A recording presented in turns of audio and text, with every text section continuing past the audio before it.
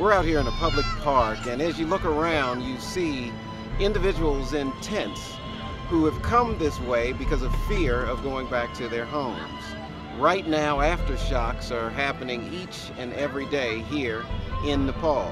And because of that, individuals have chosen to come out here in the public park to shelter themselves.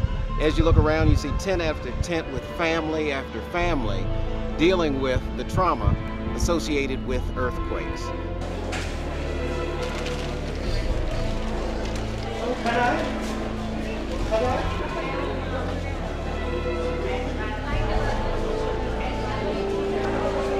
Hindi आता है आपको?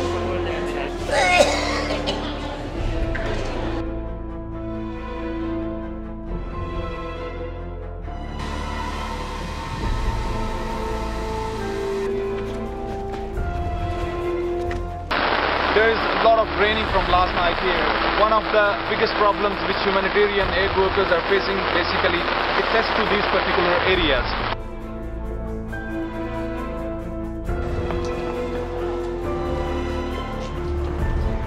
We're in one of the villages that has been heavily affected by the earthquake. The people are still picking up the pieces of what's left of their homes, the rubble, and not much else is left.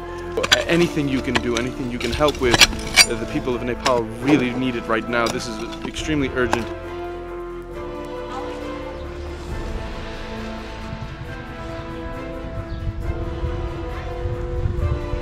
Health facilities, food shortages are the major concerns here. Immediate actions are required.